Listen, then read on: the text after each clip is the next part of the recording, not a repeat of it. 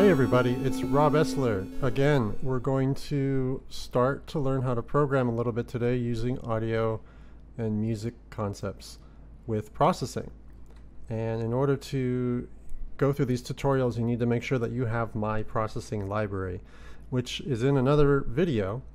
And but really quickly, in case you have forgotten, let's go through how to just install that. So first of all, make sure you've installed processing. So let's just go to processing.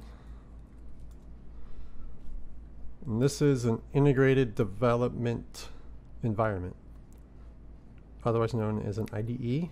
And all you have to do is download it for your platform. And then it should open up a blank sketch. So it should look like this when you first open. And we will go through what some of the buttons and options mean. And I'm going to explain what this is in a second. But then you have to install my library, which is, think of it like a plugin. So you're going to go to github.com/Robert Essler, my name. And you could either stop there and you can click on Pd4P3, or you can go straight there using this link. And you click on this link here, which says basically you're going to download a zip file. And once you download it, you're going to copy it to your processing folder. So when you create processing or you download it, it creates a folder in your documents, unless you've told it somewhere else. And inside that folder is where you can put your library. So you copy that zip file to your libraries folder, unzip it, and it should look like this. And that's all you need to know. So I'm going to close that. And this is again in another tutorial. That's just a quick review. It's this tutorial right here, in case you need it. Alright, so I'm going to kind of assume that you have almost no background in programming, and this is not meant for programming to be an engineer in the sense of like you're going to build bridges and software for NASA and hospitals and things that could more or less kill people if you do it wrong. This is creative coding. So the nice thing about that is if you do something wrong, you'd only kill your art form, not your customers. So we're going to start from the very beginning and kind of step through each process under the auspices of music and sound. And that's what this library has been created for. Alright, so the first thing that we want to understand is the concept of variables, or things that store data and can change over time based on user input, something coming from the software itself, a variety of instances of when variables may or may not change. So there's already some variables that exist, and the way that we're going to get started is once you create a new sketch and you get a blank sketch, there's no code here, and if you hit run, nothing happens. You get a dummy window. So that's good. You haven't broken anything yet. So since we installed that library, it just comes with examples. So we're going to go to the file and to the examples portion. And the Pd4P3 examples are under contributed libraries. So you'll see just a folder like this. And I have a bunch of examples that you can look at and how to do certain things in the future. But we're going to start with the dummy template. And since I don't want to change the template, I'm going to copy everything. And I'm just going to copy it to my sketch and close the template so I don't make any changes I don't want to. And this template will get you started with making sound right away. And I'm going to show you how to do that without having to learn every single line of code. Because you can see there's already like 61 lines of code that you probably have no idea what they're doing, and that's okay. So we're actually going to just start out with the sound right away so that we can understand how variables work in the context of audio. Okay, so there's actually two parts to this. This is right here is sort of the processing part. So this is the stuff that processing uses to set up processing and to draw a window. So like here's our window. This is what our background color is, right? This is a function called draw that you can write code in and draw stuff onto your window. And this thing here, dispose, says dispose, that does some cleanup at the end of your sketch when you close the window, so that you make sure that your computer doesn't get mad at you and things crash. Down here is the audio stuff. And this is where we're going to kind of focus right now until we start getting into doing stuff with the window and the graphics and other things like that. All right, so when we're talking about variables, we're talking about data. And that's the core of programming, is you're manipulating data, which then the computer uses to make a sound or draw something to the screen or display an image or play back a sound file.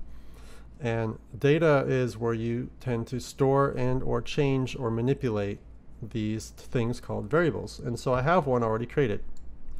All right, and so let's talk about variables in brief. There's basically three types of variables. We have numbers, we have characters, so like alphanumeric characters, so you can store words, phrases, sentences, things like that. And then we have data. And the data is where things start to get fun, because you can make your own types of variables, things called classes, that behave in different ways. And that's kind of the core of programming in an object-oriented language. All right, so since processing is based in Java, a lot of the concepts are going to be Java-based. However, these concepts should apply to other object-oriented languages with potentially slightly different syntax. But if you are going into the audio world, C++ is sort of the standard, and you shouldn't have a hard time transferring this to C++ too much. Later tutorials will get into actually how to do that. But for now, let's just go over some basics, and they should apply to other languages as we need them. So let's look at a variable real quick.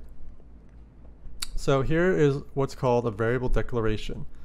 And going from left to right, you have to declare the type of variable. And with numbers, there's really a couple of different types. You have numbers that are counting numbers, which are called integers. So like just whole numbers, 1, 2, 3, 4, 5, 6, 7, and negative numbers. You have then decimal point numbers. And those are what are called sometimes floats or floating point numbers. And sometimes they're called doubles. So double is also a decimal number. So I could give it a decimal point number. And let's make a counting number an integer. We'll call this I. And I'll show you in a second, but if I were to give it a decimal, right, what would happen is that it would just cut it off. It would say, you're not the right type. You should be in a float or a double. Okay, and the difference between float and double is just really how the computer calculates the number of decimal points. First thing we're going to do actually is, all we're going to do is, let's see, let's jump to the third one, something called data. So I'm going to make a type of variable of oscillator. I'm going to give it a name OSC, short for oscillator, and I'm going to type new oscillator, open parentheses, close parentheses, and colon. And this is a variable of type oscillator, and that's the third kind of variable, which is data. And data is something called classes, which make objects, or think of them like things that exist in the real world. So a lot of programming tutorials will use things like cars or shapes to talk about objects. So we're just going to talk about sound things, and an oscillator is an object, right? It's something that oscillates back and forth. And so this kind of oscillator would be what's called a sine wave oscillator. So it generates a sine wave. Okay, so again, I have to declare my variables, and I'm going to do them at the top of this part of the code. But we're going to declare our variables in the beginning so that we can change them later on while the program is actually running. Okay, so I have my data here. I'm going to make an oscillator. So my variable name is called OSC. Then I have an integer here, and its name is I, and I gave it a value, right? So here, the value of a class or an object is this phraseology, new, and then you do oscillator with the open and close parentheses. And this is something we'll talk about later. For now, you can just literally copy this so that we can get sound working from the very beginning. And then I have my floating point number, or float. I gave it the name freq, short for frequency, and I just initialized it, or I gave it a value of 0. Okay, so there are two of our three different variables. Let's make one more variable. We have two kinds of characters. We have just character variables, and I can basically give it a value of like letter A. So it's a single character. But more so, you're probably, unless you're just dealing with single characters, you're more likely going to be using something called a string. And a string is a string of characters. So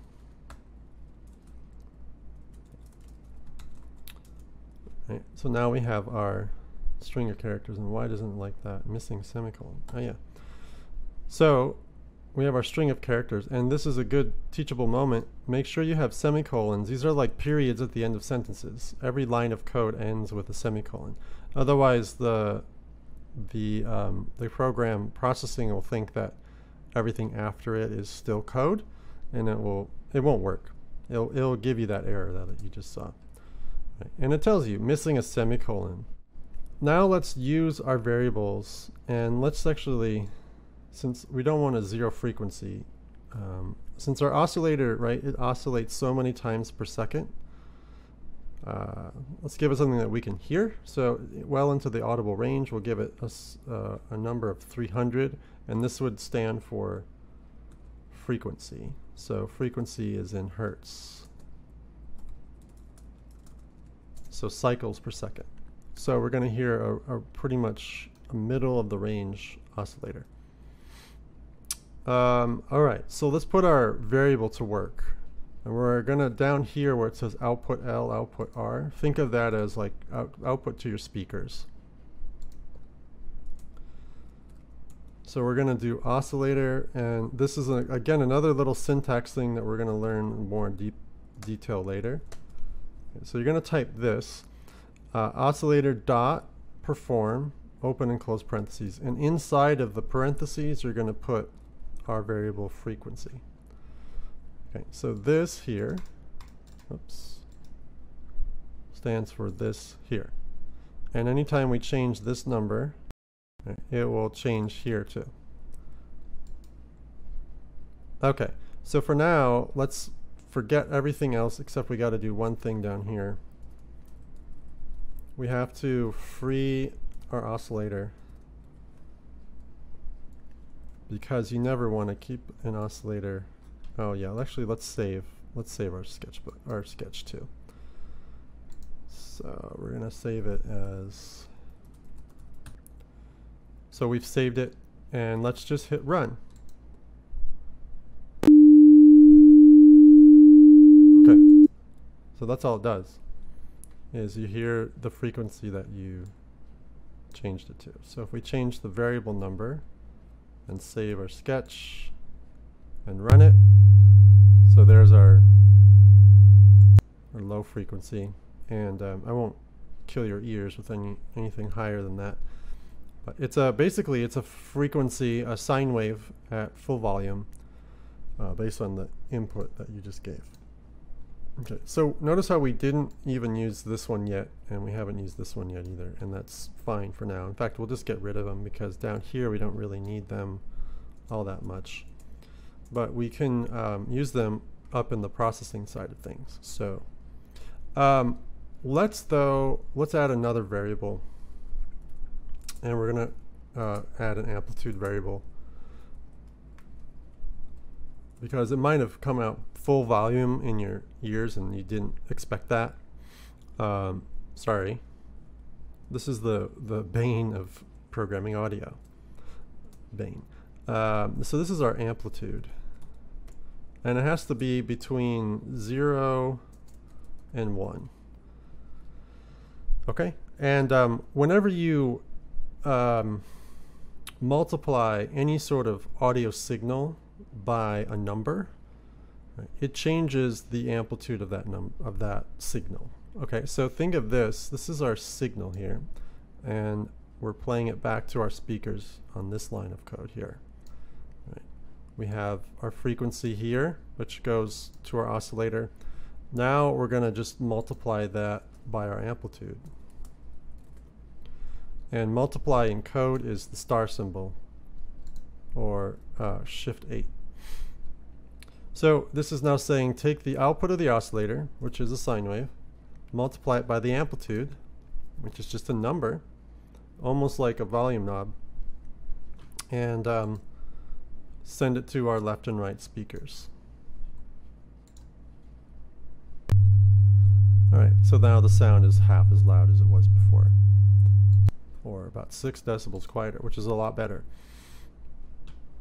Okay, so let's now take these variables and let's get to let's try something new. Okay, something that's not an oscillator. So let's actually, let me give you the a really easy way to keep code active but not use it. So if you do the 2 slashes, that's creates a comment. As you see, I have comments here to help you. This is another way of doing a comment. You can do like a paragraph comment. If you do the /* and then the // and everything in between is a comment. If you do the double line, the double slash, it is a 1-line comment.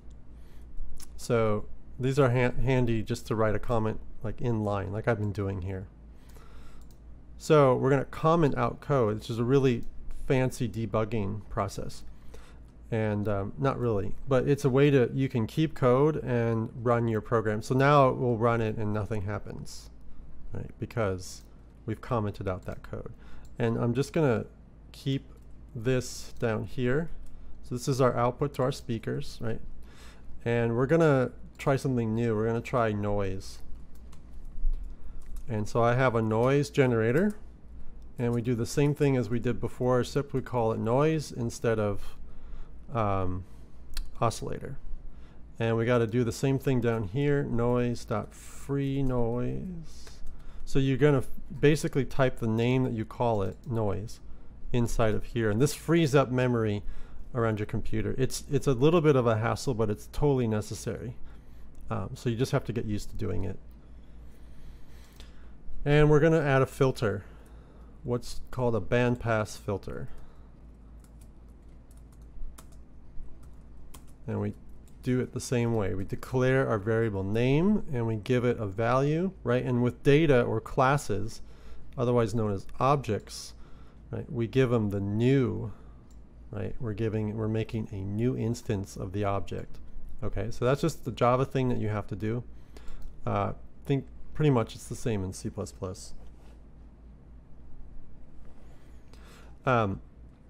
And we can keep these for now. We can actually use them again in a different context. So now we're going to actually filter noise, which is something that you've probably done before. If you've done any sort of audio thing, you use a filter or an EQ to filter noise. So now we're going to do noise.perform, and we're not going to use any other variables. We're just going to perform noise, and we'll multiply it by our amplitude. Okay, so noise is like a random number between -1 and 1. And it's so random that we can't hear any frequency, so we just hear what sounds like white noise. And Another thing you'll notice is that every time we do sound, strictly sound and nothing else, you're going to see this thing called perform. And that's what's called a method or a function.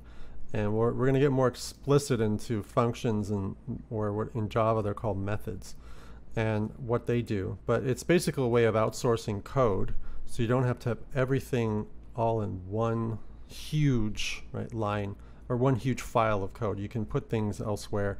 You can have functions to help organize what your behavior is for your programs. It's a lot easier to program that way. Otherwise, without functions, you're gonna probably go crazy. So anyway, we're going to multiply the output of our noise generator by our amplitude, which is, we set it, our variable amplitude to 0.5. And we should hear white noise. Great. So we hear white noise. All right, so now we need to filter that noise. So what we're going to do is we're going to use our bandpass filter. And we need to do a couple of things. So the bandpass filter, we need to set its frequency that it's going to cut off, or it's going to basically shape it. So this is set center frequency. Like that. Okay, good. So this BP, which is the name of our bandpass filter, dot set center frequency. So it's a lot like what we did with perform here. Similar idea. This is a method as part of BP. And we're going to put our frequency inside of the method, which is called an argument. And now we've set the frequency for our bandpass filter, but it will still do nothing. So if we play it, it shouldn't be filtered, because we haven't actually done anything to the noise which exists here. So this is going to look a little funky, but it's a really easy way to do it. So we're going to do noise.perform, just like we did, and we're actually going to put, bp.perform, and we're going to put noise.perform inside of the parentheses here. So one thing you'll find is that every single time you have a .perform method, which is, again, that's how our sound gets generated in this library, it's always a number. So it always outputs a number, which is actually of a floating type called double. And that number then is what gets sent to the output left and right, which eventually gets to our hardware in our computers that we hear as sound. And it's a really actually streamlined process, but it has a lot of layers to it, and it gets really confusing fast. So this is as simple as I can make it. This goes to your speakers. Right? These output numbers right here. This line of code is just a number, and that number just happens a lot of times every second, so you can hear it as sound. Many thousands of times. Okay, so now we should hear noise filtered by our bandpass filter, so it should sound like a whistle, well, sound like this. Sounds like the ocean far away, right? So we use our number variables, right, to change the frequency and the amplitude of our sound. We use our data, or our objects, to create our sounds, like noise, or filter our sounds, like bandpass, or create oscillators, like oscillator. We use basic math, so we have multiplication here. Okay. We can also add and subtract and multiply, divide. All of the great things that you do. So we could add in a oscillator too by just hitting plus. We copy our OSC, click plus and paste, and this will not work. So we'll just add our, we're going to multiply our amplitude twice, just because I believe, to make things simple, it's going to do this first, then this, and then add those two together. So we should hear filtered noise plus our frequency times our amplitude. Okay, good. So that worked. Okay, so now you know how to use variables, basic variables like floating points, and how to make some basic objects in our sound library. And you can also make other variables like strings and give them values. Hello, audio world. Right, which we didn't actually use because we're doing audio, so not necessary. And we also have characters. Wait, no, that's what that is. So, all right. So in the next tutorial, I'm going to show you now a little bit about methods and functions, and how you can create your own classes and add your own variables, or what are called members, and functions, and do really cool things with that. Thanks for watching. I hope this was somewhat informative. And if you're all interested in learning more graphical things, or just kind of getting more experience with processing, I recommend you go to the processing tutorials. And you start with Hello Processing. And Daniel Schiffman has a really great series that's all interactive within the screen here. You don't have to ever leave the screen, which is great.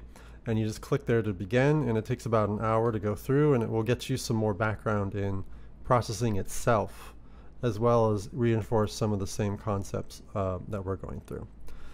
I will see you next time.